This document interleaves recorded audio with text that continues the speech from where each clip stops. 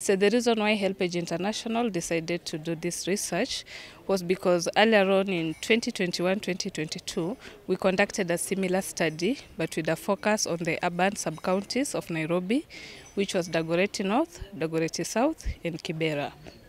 Then we realized this information only gave us the issues that older persons face, but from an urban perspective, which then led us to wanting to know more about these same issues, but from a rural perspective. And therefore, we decided to focus on these 4 counties to get the Nyanza perspective, to get the central perspective, as well as the coastal perspective. We noted an intersection between the access to social protection and access to health by the older people.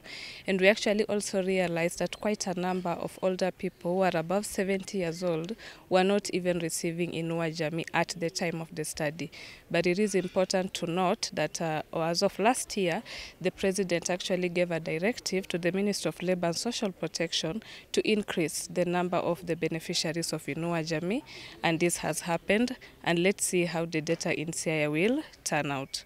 Also, something else we noted from the data in the urban setup was that most of the older people are actually facing financial abuse related to the Inua Jamii program. For instance, like when they receive the money, some of the money is taken away from them by the family members and the caregivers. So those issues of violence, abuse against the older people are some of the key factors that we'll also be checking in Siaya County as well as the other 3 counties. Inua Jamii has got issues. Some of them have been reported, some of them haven't been. So we really want to get down and establish what are the challenges from the older persons themselves. When it comes to pension, you realize that some of the retirees take too long to have their pensions dispersed.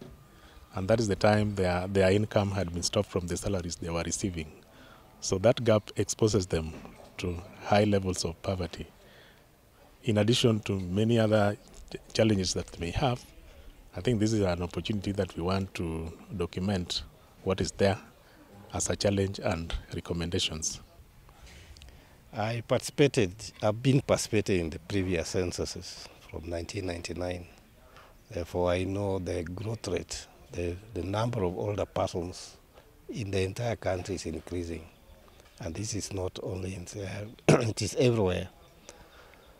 A number of issues affect older persons. And the first one, when we did a study in Nairobi, only 4%, 4 out of every 100 older persons received any pension, irrespective of whether they receive it monthly or lump sum and so on. So only 4 out of every 100.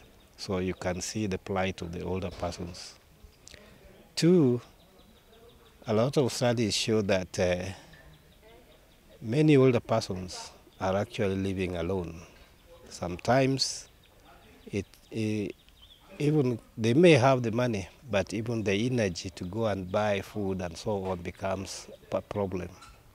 Getting water, not every household in this part of the country have water in the compound, so they have to fetch it elsewhere to bring it.